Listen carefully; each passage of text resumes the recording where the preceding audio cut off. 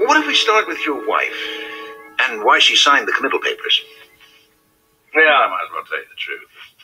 I couldn't commit myself to this joint, so I had her sign a bunch of papers. She didn't know what was in them, but she signed them.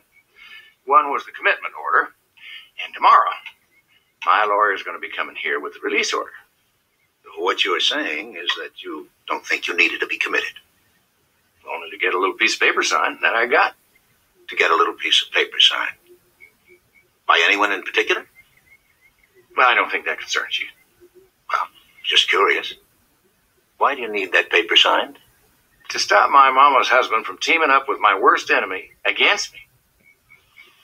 Oh, I see. You know, we've never discussed your paranoia. What paranoia? This feeling that people are out to get you. Did you feel that way about your wife? What the hell are you talking about? What is it that people are trying to do to you? They're trying to take Ewing all away from me. Hell, they all hate me. Is that paranoid? They say if people really hate you, you're not paranoid. Is something funny going on here I can't see? No, regrettably, in your case, it may be serious.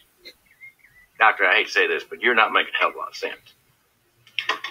Well, perhaps I can make myself more clear for you.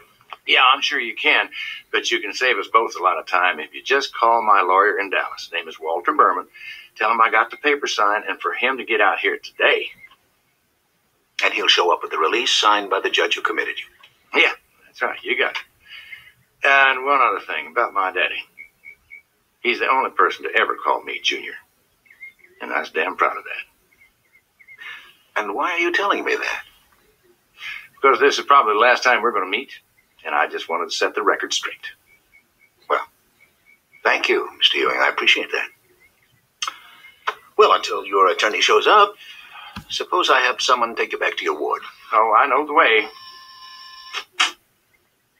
Yes, Doctor. Would you take Mr. Ewing back to his ward and stay with him for a while, will you, Harris? Yes, sir. Come on, Mr. Ewing. Do yourself a favor, Doctor. Call my attorney. Of course. After you've gone. Well, all right, don't call him. But when he shows up tomorrow, you'll wish you had.